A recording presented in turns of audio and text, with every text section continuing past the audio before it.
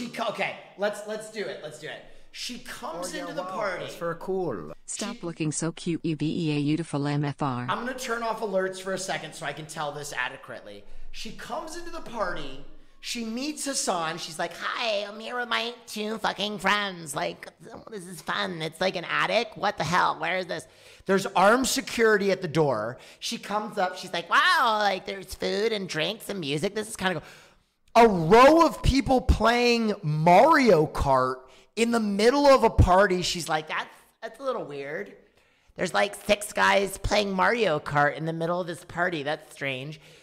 And then she's like, "So what? You guys are like gamers or like whatever?" And then one of the first things she sees out of the corner of her eye is I walk up and shake a guy's hand, and then he blows me, and then I blow him. I wonder in her mind if she was like, is that how they introduce one another on Twitch? Is that like a thing? Am I old? Is this what the kids are doing?